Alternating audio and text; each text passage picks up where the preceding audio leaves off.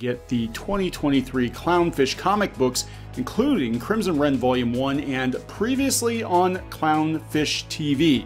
We're offering a limited number of these books. In our second chance offer, go to shopclownfish.com. That's shopclownfish.com. Hey guys, welcome back to Clownfish TV. This is Neon, and since it's a weekend, I think I'm going to talk about the comic book industry because usually comic book videos don't do really well on this channel anymore. But I had some observations, and I want to talk about comic book numbers and sales numbers and why, this is pure speculation on my part, why I think some publishers might deliberately be hiding numbers from the public. And it's not what you think. It's actually not what you think. There's been a lot of speculation that the comic book industry is hiding numbers because the numbers are terrible and they don't want people to see how bad they're failing. It's very hard to get a bead on how comic books are actually selling. I have another theory. I think that might be part of it. 100%. I think that might be part of it, especially with Marvel and DC and having to answer to Disney and Warner Brothers and all of that. But I have another theory, and it has to do with the green-eyed monster. It has to do with jealousy. It has to do with entitlement and kind of a prevailing attitude in the comic book industry, especially in the indie space, that if somebody else is successful, you either have to knock them down or demand restitution from them, right? So let's talk about this. Before we get into it any further, please subscribe for more pop culture news, views, and rants, guys. I'm going to point you in the direction of shopclownfish.com, where we're doing a second chance offer for the 2 books we've crowdfunded so far this year. We actually have 2 more on the way, but I'm not going to launch those campaigns until we get these 2 fulfilled. And we got pushed back because of the printer, and it's a whole thing. But we're reaching the end of the line with these 2 books, and this is actually what got me thinking, because we've been on the fence about whether or not to put all of our eggs into the Indiegogo and Kickstarter basket, or if we're going to do more through our own site, like other publishers do, like other companies do. Look at Hasbro, Mattel, Super 7, toy companies especially are doing more quote-unquote labs or crowdfunding through their own site, taking pre-orders to see what the interest is in a product before committing dollars to that product. But the really fascinating thing about that is that they're hiding their numbers. They're hiding their numbers. If you go to HasLab, you can math it out. You can figure out, okay, this is a $500 toy. It's got 5,300 backers or whatever. Let's do the math, and that's approximately what Hasbro is bringing in, right? But they're not showing you how many dollars. If you go to Super 7, they don't even show you the number of backers. They're like, you're taking a pre-order for this Thundercat playset, but we're not going to show you how many actual backers there are. Because again, people can math it out and then come to their own conclusions. What they can say in this case is, oh, hey, we didn't hit funding. We can't produce this, so we're going to give you your money back, right? That's all you have to do. Now, I think on some level, and this is not the case across the board because I know a lot of these comic books are selling very, very poorly, but I think on some level that the numbers are being obscured because of the people working in the industry. This is just a theory I have, and I've been thinking about it for the last couple of weeks now, mostly because of what's going on with Eric July and Comicsgate people and having all these crazies, stalk and dox and harass them over Twitter, on, social media, and a lot of it just comes down to, I believe, jealousy. And I think the jealousy stems from very prominently displayed, very in-your-face numbers. Now, that might actually be Eric July's goal. His goal might be to provoke these people to anger, to market his book, right? He might actually know what the hell he's getting himself into 100% and be like, yeah, I'm gonna flaunt these numbers in front of these people to drive them crazy, to drive my book sales up, because I'm going to drag them out in public and make an example of them, and then people are going to buy my book to stick it to these people. I could totally see that working as a marketing tactic. I could. Not a marketing tactic I would want to use personally, because I know what you're dealing with. We've been dealing with these people for years, but I could see that being used as some kind of a marketing tactic, because he's actually doing crowdfunding and pre-orders through his own site, and he would have the option of hiding his numbers, but he's not doing it. He's putting it right out there, and it's driving people insane. Same with Ethan Van Sciver and the Comicsgate crew. Their numbers are public on Indiegogo and Kickstarter by default. I wish Indiegogo and Kickstarter let you hide your numbers. They do not, because originally, you got to remember, Kickstarter was never designed to be a pre-order platform. That's kind of what it morphed into. It was designed to be a platform to raise funds to complete a project or a business idea. You had a bunch of like micro investors. So of course, when you're dealing with a lot of people kicking money in, they need to see the financials. They need to see how much money is actually being raised. Plus Kickstarter can use it as a for bragging rights, right? They can go out there and be like, look how many, millions or billions of dollars we've raised, because all these numbers are public. But what you're not realizing is that in those numbers, they're rolling like the shipping costs and everything into that. And so it's, it is, but it isn't what it appears to be. But again, you see 6 figures, you see 7 figures, and it drives people crazy. I do not believe that Comicsgate or Eric July would have nearly the problems they're having with comic book industry professionals and crazies on Twitter if their numbers were not public. Because I know for a fact that there are other comic book publishers, even like mid-tier comic book publishers, that are doing much more than what these guys are doing every month in pre-sales. But their numbers aren't public, so nobody's saying anything to them about it because they don't know. They don't know how much money an IDW or a Dark Horse is actually making every month in pre-sales through Diamond, or if they're doing I think they've done some crowdfunding before. I think Dark Horse has. I don't know. But let's talk about this, because there was this stigma for many years, that a lot of mainstream publishers were supposed to avoid Kickstarter or Indiegogo. You were not allowed to go to Kickstarter or Indiegogo because that was the place where the indie artists went. And if you put your Archie Comics project on Indiegogo, you're literally starving marginalized creators, even though marginalized creators are sometimes in these projects, right? But you're literally starving them to death by going to Kickstarter because you're taking their money. You're taking money, you're taking food off of their tables, right? That was the attitude for a while. And I remember back in 2015 that Twitter got together and guilted Archie Comics out of putting this Kickstarter campaign up. Fast forward a couple of years later, and Boom Studios is putting up campaigns on Kickstarter for pre-orders for Berserker and Power Rangers and a bunch of other things. And what happened? What happened? Well, a lot of people came out of the woodwork and decided that this was not fair. When they saw that these campaigns were making millions of dollars, this was not fair.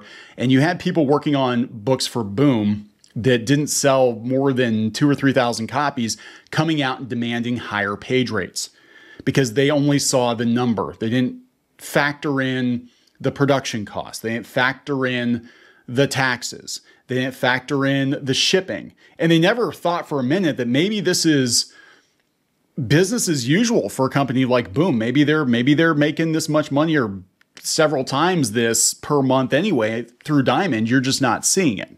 But whatever the case may be, comic book Twitter and a lot of independent creators got very salty when they saw the $1 million or $2 million or whatever Berserker did. They're like, oh, it's not fair. It's Keanu Reeves. It's not fair. It's Boom Studios. And I did a book for them 3 years ago and they only paid me $50 a page. I want more money. I want restitution. So I'm looking at this. I'm looking at this situation and I'm looking at the comic book sales chart. Is it possible? Is it possible that by switching distributors, you're actually hiding your numbers by design, not to hide your failure, but to actually hide some success stories. I'm just spitballing. I'm just putting this out there. I know the comic book industry, the mainstream comic book industry, is a shit show right now. I know it's in a really bad state right now. I just watched a video. It was Wes at Thinking Critical. He did a video on comic book retailers fighting amongst themselves in a Facebook group. And I guess Bleeding Cool called that out because it's so bad right now. And everybody's blaming everybody else. But if I were a publisher, okay, and I were a Marvel and a DC, or I were a Boom, and I got backlash from these indie comics creators, and I thought to myself, well, if the numbers are blurred, if people can't really math out how much money we're actually making, and we're not public like IDW. I mean, IDW is just laying it all out there because they're a public company, and you can see how they're failing in real time. I probably would be like, it's none of your damn business.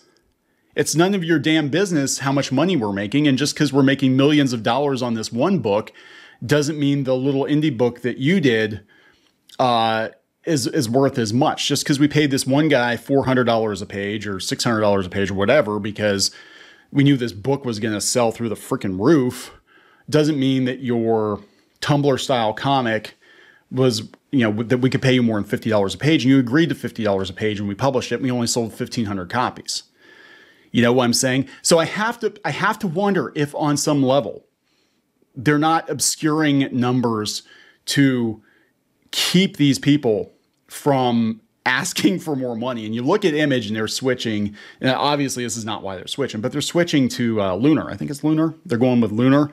Now a lot of other people are going with Lunar, and it's really hard to tell how many copies, I guess, you've sold through Lunar.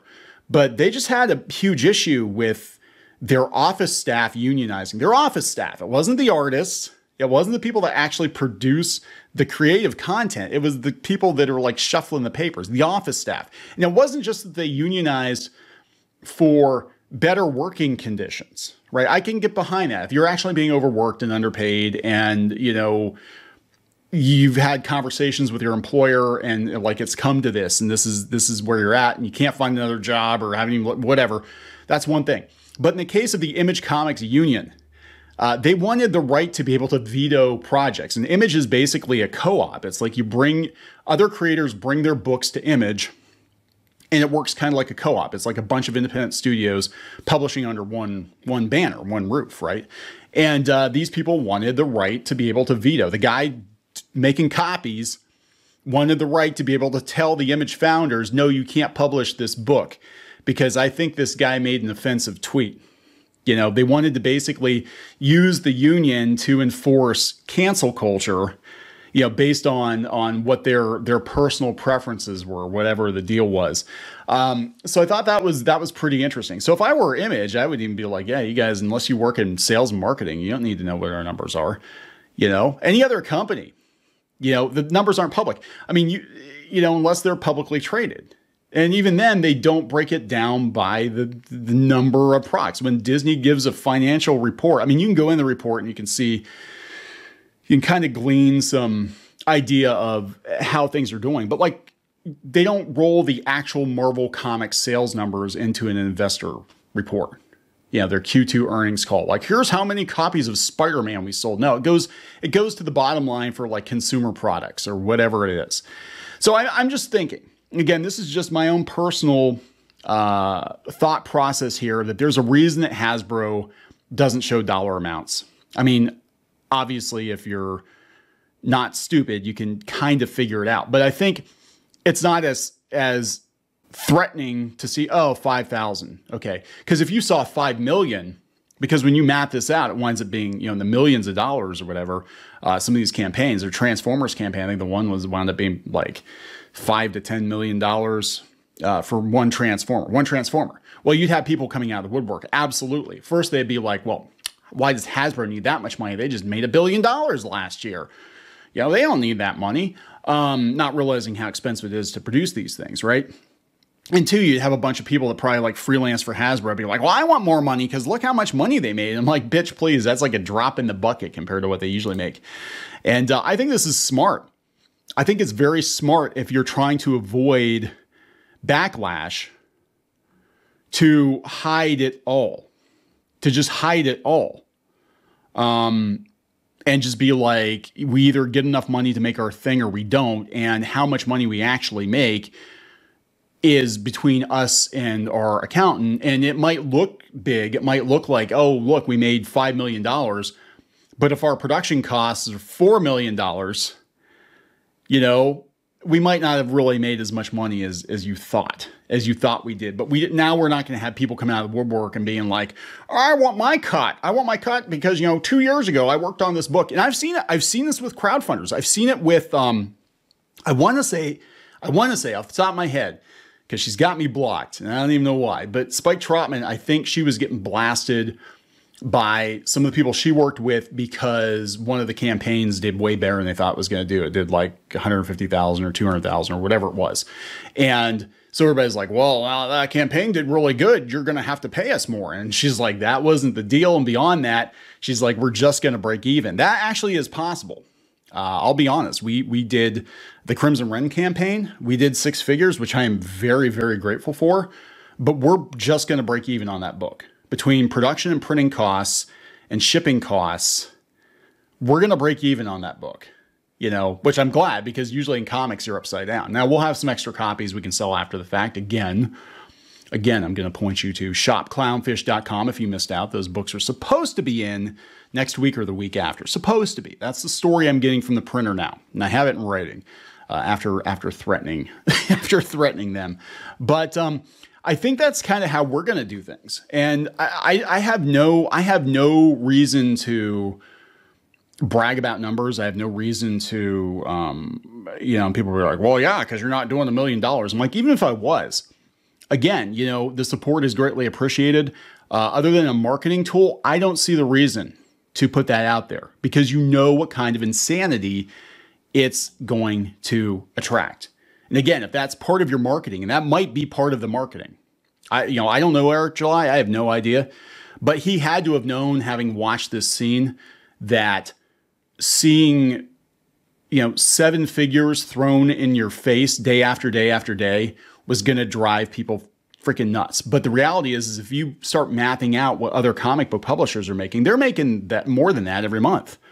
But they can't stand it because they see it, and they see one person, even though he's got people working for him, but in their minds, they see one person making this much money.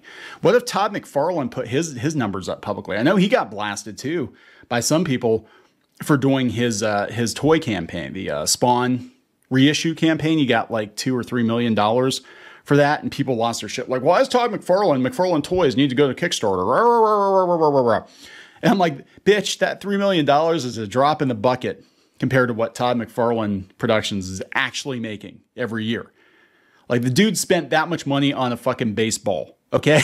I mean, I'm just saying, like, but you don't see it. You don't see it. They don't see it. And these people, if they don't see it, they chase another car. They chase whatever's in front of them. So I do believe on some level that numbers are being hidden just to keep the crazies for asking for more money or demanding more money or dragging their publishers on Twitter. And also to hide failure, because there are some massive failures out there. Now, that being said, I guess Comic-Con went off without a hitch, except for people trying to call security on the Comicsgate guys or something. But nobody died. I don't think anybody was threatened.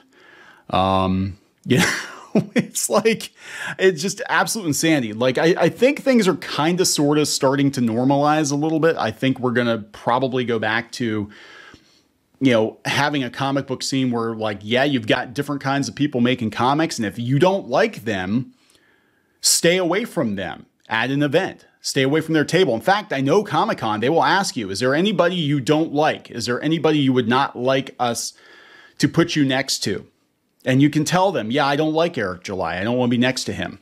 I think his very existence threatens, queer people or whatever, I don't want to be next to him. But fine, we'll put you at the other end of the thing. You don't have to, just when you go to the bathroom, make sure you don't walk by his table, because we don't want his cooties to get on you or anything. Make sure you don't just accidentally go to his panel, because we don't want those cooties to get on you. So I think the fact that Comic-Con let these guys in and, without a massive amount of drama, I think it's basically over. I think this whole thing is over. But no, this is just a random thought I had.